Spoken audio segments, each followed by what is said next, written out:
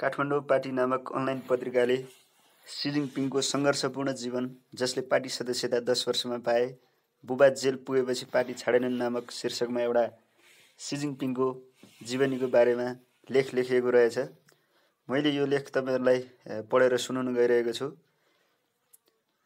यो लेखमा चिनिया कम्युनिस्ट पार्टीका महासचिव सी जिनपिङको जीवनीको बारेमा विस्तृत रूपमा लेखिएको रहेछ।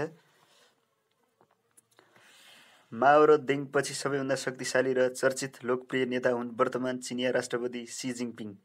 चिनिया कम्युनिस्ट पार्टीको वैचारिक इतिहासमा सी विचारधारालाई संविधानमा नै लिपिबद्ध गरिएका सीलाई सरल र प्रतिबद्ध कम्युनिस्ट नेताका रूपमा लिइन्छ। त्यति मात्र होइन, चीनलाई विश्व शक्ति बनाउने उनको अठोटको चीनमा मात्र होइन, संसारभर नै चर्चा छ। अहिले शक्तिशाली चिनिया राष्ट्रपति बनेका सी जिनपिङको जीवनमा कैयौं संयोग छन्। उनको जीवन त्यति सहज देखिँदैन। जीवनका कैयौं उतार चढाव उनले झेलेका छन्। आफ्नै परिवारको उत्थान पतन र फेरि उदयका श्रृङ्खला समेत उनले अनुभूति गरेका छन्। र सबैभन्दा ठुलो कुरा, उनले दुःख, श्रम र कम्युनिस्ट पार्टीको महत्त्व बुझेका छन्। सी विचारधाराको एउटा महत्त्वपूर्ण अङ्ग भनेको कम्युनिस्ट पार्टीभित्रको अनुशासन पनि हो। कम्युनिस्ट संस्कृतिका पक्षमा सामूहिकता र भ्रष्टाचार रहित संस्कृतिको पक्षमा सी विचारधारा उभिएको छ। अनुशासनको पालना गराउनु उनको विचारधाराको मुख्य आधार पनि हो। तर संयोग नै भनौँ पार्टीको लाइन विपरीत गतिविधि गरेको भन्दै सीका बुबालाई भने सांस्कृतिक क्रान्तिको बेला कारबाही गरिएको थियो, उनलाई पछि जेलमा हालिएको थियो। सांस्कृतिक क्रान्तिकै कालखण्डमा उनले आफ्नो दिदी पनि गुमाउनु पर्यो। तत्कालीन लडाकु विद्यार्थी दस्ताले दिदीको हत्या गरेको केही मिडियाले उल्लेख गरेका छन्। बुबालाई श्रम कारागारमा पठाउँदा उनी 15 वर्षका थिए। परिवारको साथ टुटेपछि उनको कम्युनिस्ट पार्टी प्रतिको आस्था कमी आएन।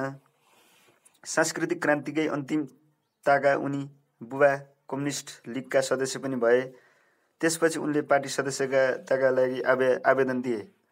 तर उनको कम्युनिस्ट पार्टीको सदस्यता पाउने सपना त्यति सजिलै पुरा भएन। उनले 10 पटक निवेदन दिएपछि बल्ल पार्टीले उनलाई पत्यायो र पार्टी सदस्यता दियो। सन् 1953 को जुन 15 मा सी झोङछङ र कुई सिङको दोस्रो छोराका रूपमा बेजिङमा जन्मेका थिए सी जिनपिङ। त्यति बेला उनको नयाँ जनवादी क्रान्ति सम्पन्न भएर महान अग्रगामी युगको सुरुवात गरेका थिए माओले। उनका बुबा त्यतिखेर पार्टी र सरकारको निकै महत्त्वपूर्ण पदमा थिए। उनी प्रचार विभाग प्रमुख र राष्ट्रिय जनकाङ्ग्रेसका उपाध्यक्ष समेत बनेका थिए। उनका एकजना दाजु थिए भने 2 जना दिदी। उनीहरूको पुर्ख्यौली घर भने हेनान थियो। सन् 1963 मा सी 10 वर्षको भएको बेला उनका बुबालाई पार्टीबाट कारबाही गरियो र हेनानाको ल्युयाङमा रहेको कारागारमा काम गर्न पठाइयो। त्यसको 3 वर्षपछि मे 1966 मा सांस्कृतिक क्रान्तिका कारण सीको पढाइमा असर पर्यो। सांस्कृतिक क्रान्तिको बेला सबै माध्यमिक तहका विद्यालय बन्द गरिएका थिए। विद्यार्थीहरू समेत आन्दोलनमा उत्रिएका थिए। यही क्रममा सीको परिवार पनि निराशामा पर्यो र सीका एकजना दिदीको समेत मृत्यु भयो। उनका बुबा कम्युनिस्ट पार्टी र त्यसका भातृ सङ्गठनको निशानामा थियो। पछि गएर सीको आमालाई समेत आफ्नो श्रीमानलाई क्रान्तिको दुश्मन भन्दै सार्वजनिक रूपमा आलोचना गर्न लगाइयो। सन् 1968 मा सीका बुबालाई जेल पठाइयो। सी त्यति बेला 15 वर्ष पुगेका थिए। उनले 1972 सम्म बुबालाई भेट्न पाएनन्। बुबा आमाको संरक्षण बिनाका सीलाई लियाङजियाङ गाउँमा पठाइयो। माओको मुख्य प्रभाव क्षेत्रका रूपमा मानिने एनानको यो ठाउँमा सी धेरै टिक्न सकेनन् र त्यहाँबाट भागेर बेजिङ फर्किए। तर उनी पक्राउ परेर नाली खन्ने काममा श्रम कारागारमा पठाइयो। तर उनले यति कष्ट सहँदा पनि पढाइ छाडेनन्। सन् 1975 देखि 1979 सम्म बेजिङको टिसुङ्गा विश्वविद्यालयमा केमिकल इन्जिनियरिङ पढे। इन्जिनियरिङको पढाइ भएपछि त्यहाँ 15% समय मार्क्सवाद, लेनिनवाद र माओ विचारधाराको पढाइ हुने गर्दथ्यो। 5% समय भने उनीहरूको काम गर्नु पर्दथ्यो। इन्जिनियरिङको पढाइ सकिएपछि सी कुनै बेला उनको बुबाको मातहत रहेका जेङ बियोको स्वकीय सचिव भएर काम सुरु गरे। जेङ पछि गएर चीनको केन्द्रीय सैन्य आयोगका सेक्रेटरी जनरल बने। सन् 1985 भने सी अमेरिका पुगे। अमेरिकी कृषि अध्ययनका लागि चिनिया प्रतिनिधि मण्डलको सदस्यको रूपमा उनी अमेरिका पुगेका थिए। त्यहाँ उनी मुस्केटिन लोआमा एउटा अमेरिकी परिवारमा बसे। अमेरिकाबारे दृष्टिकोण निर्माणमा यो भ्रमणले निकै महत्त्वपूर्ण भूमिका निर्वाह गरेको बताइन्छ। अब सी जिनपिङको राजनीतिक जीवनको बारेमा यहाँ लेख लेखिएको छ। आफ्नै परिवारका सदस्यको दुःखद घटनाका बीच पनि सीको मनमा कम्युनिस्ट विचारधाराप्रति कहिल्यै वितृष्णा भएन। यदि उनले आफ्नो दिदी मारिएको र बुबालाई जेल भएको कुरालाई मार्क्सवाद र कम्युनिस्ट गलत छ भनेर सोचेको भए उनी आजको अवस्थामा आइपुग्ने थिएनन्। तर सीका लागि कम्युनिस्ट विचारधारा मनपर्ने कुरा थियो। त्यसैले उनले सन् 1971 मा कम्युनिस्ट युथ लिग अफ चाइनाका सदस्य भए। उनले कम्युनिस्ट पार्टीका सदस्यताका लागि आवेदन दिए, तर सुरुमा नै उनलाई पार्टीले सदस्यता दिएन। 10 पटकसम्म निवेदन दिएपछि बल्ल उनले 1974 मा कम्युनिस्ट पार्टीको सदस्यता पाए। त्यति बेलासम्म सांस्कृतिक क्रान्ति सकिएको थिएन भने डेङ लगायतका कयौं नेताहरूलाई पुनः पार्टीमा ल्याइएको थियो। चीनमा माओ र चाओ एनलाई नै मुख्य शक्तिमा थिए।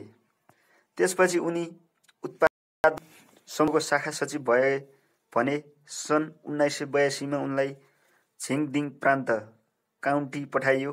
त्यसपछि सन् 2007 मा उनले हेबेई, फुजियाङ, साङ्घाई लगायतका राज्यमा मुख्य भूमिकामा रहेर पार्टीमा जिम्मेवारी निर्वाह गरे। सन् 1990 मा भने सी फुटाउको पार्टी स्कुलका सभापति बने। केन्द्रीय कमिटीमा सीको प्रवेश भने सन् 1997 मा मात्रै भएको देखिन्छ।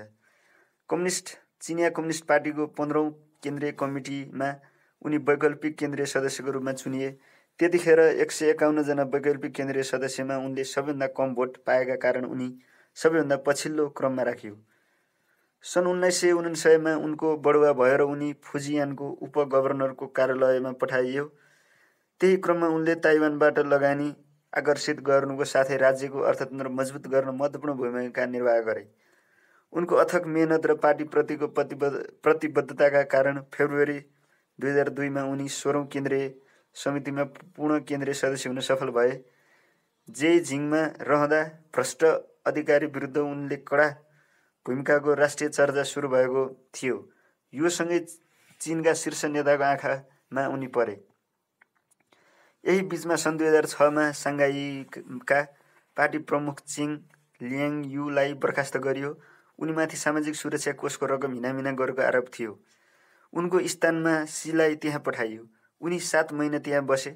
उनले त्यहाँ बस्दा आफ्नो भ्रष्टाचार विरोधी सादा जीवनशैली प्रदर्शन गर्दै सुविधाका लागि दिइएको रेल समेत अस्वीकार गरे। पार्टीको मूल नीति नै सर्वोपरि भन्दै उनले अन्य सबै गुटबन्दीहरूको पनि विरोध गरे। सन् 2007 को 10औं राष्ट्रिय काङ्ग्रेस सीको जीवनको महत्त्वपूर्ण समय थियो। उनी चिनिया कम्युनिस्ट पार्टीको 9 जनाको पोलिट ब्युरो कमिटीको सदस्य बने। यो सँगै उनी कम्युनिस्ट पार्टीको केन्द्रीय सचिवालयको पनि शीर्ष क्रमको नेता बने। सन् 2008 मा उनी चीनको उपराष्ट्रपति बने। यो अवधिमा उनले कैयन महत्त्वपूर्ण जिम्मेवारी पूरा गरे। कैयन विदेशको भ्रमण गरे। सम्भवतः राजनीतिक परिवारका उत्तराधिकारी पाएका मध्ये यसरी सफल भएका एकजना मात्र नेता सी थिए। सन् 2012 को नोभेम्बर 15 का दिन सी जिनपिङ चिनिया कम्युनिस्ट पार्टीको महासचिव बने। साथै चिनिया केन्द्रीय सैन्य कमिसनका उनी अध्यक्ष पनि भए। यो सँगै उनले पोलिट ब्युरोको सङ्ख्या 9 बाट 7 मा झारे। महासचिव भएपछिको उनको पहिलो सार्वजनिक भाषणमा कुनै राजनीतिक नारा थिएन, बरु एउटा सामान्य मानिसको जस्तो उनले बोलेको अहिले पनि स्मरण गरिन्छ। उनले हाम्रा जनताले राम्रो शिक्षा, राम्रो स्थायी जागिर, राम्रो आय, स्थायी सामाजिक सुरक्षा, गुणस्तरीय स्वास्थ्य, आरामदायी सुविधाजनक जीवन र उन्नत वातावरण खोजेका भन्दै सबै तहको भ्रष्टाचारलाई निर्ममतापूर्वक अन्त्य गर्नुपर्ने बताए। सीको यो भाषण अहिले पनि चर्चित छ। सन् 2013 को मार्च 14 का दिन सी चीनको राष्ट्रपति बने।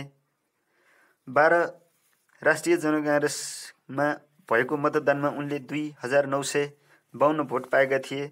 उनका विरुद्धमा एक मात्र भोट परेको थियो भने 3 जना अनुपस्थित थिए। यो लेख मैले काठमाडौँ पार्टी नामक अनलाइन पत्रिकाबाट लिएको हो। यो चाहिँ चिनिया कम्युनिस्ट पार्टीका महासचिव र चिनका राष्ट्रपति सी जिनपिङको जीवनीको बारेमा यो लेखिएको लेख रहेछ।